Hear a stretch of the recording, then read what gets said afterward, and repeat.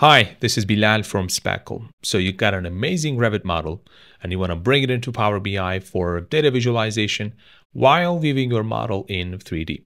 You can mess around with a bunch of exports, spreadsheets, etc. and try to make it work and fail. Or you could just use Speckle. Speckle makes it super easy to connect your Revit models into Power BI. And in this video, I'm going to show you how to do that. But before we begin, make sure you have a Speckle account.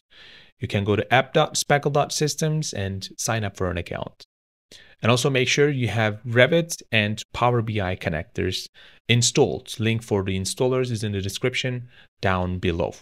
So if you have everything set up, let's start by publishing our model from Revit. Within Revit, open the model. You want to publish to Speckle.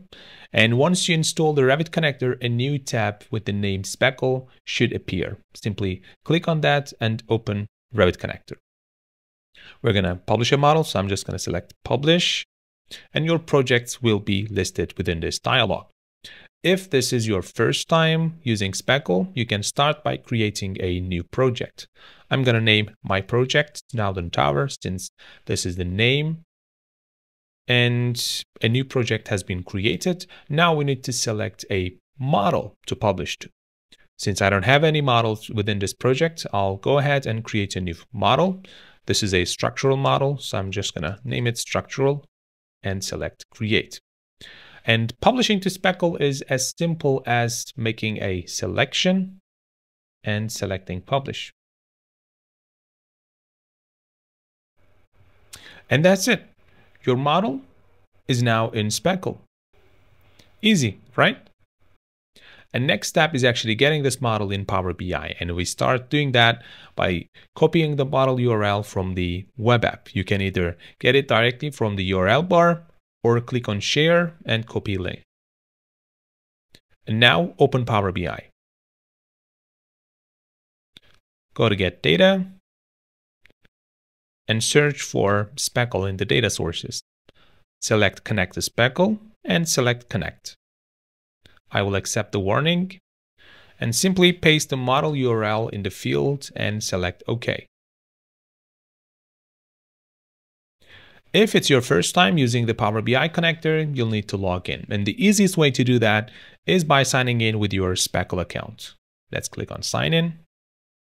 And it will ask you to, enter your credentials and password, etc. Do all of that, and now you're logged in. Once you're logged in, Power BI will save your credentials, so you won't have to log in every time you load a model from Speckle. Let's select Connect.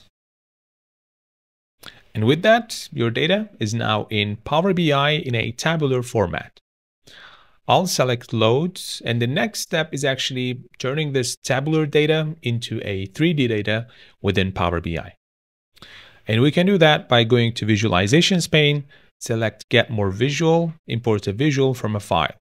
I'll accept the warning, and we need to go to this path, Documents, Power BI Desktop, Custom Visuals. If you've installed the Power BI connector, a new folder with the name Custom Visuals will get created in the Power BI Desktop folder. I'll select the 3D Visual PBI Viz file and select Open. And that's it. Your 3D visual is now added to your Power BI, and we can add it to our report. And this visual is going to ask for 3 inputs: version object ID, and tooltip data. And lucky for you, these fields are auto-generated by our Power BI connector. So it's as simple as dragging and dropping the inputs into their fields. And tooltip data is just like any other Power BI visual. I'm going to use object IDs as the tooltip data.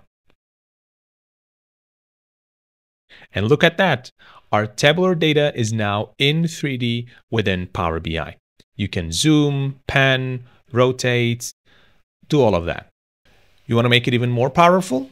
Add other visuals into Power BI. And the Speckle's 3D visual will automatically isolate and highlight the selected elements. And that's it. You just unlocked a whole new way to visualize your BIM data within Power BI. Let me know if you faced any issues while following this tutorial at speckle.community. Thanks for watching, and I'll see you in the next one. Bye-bye.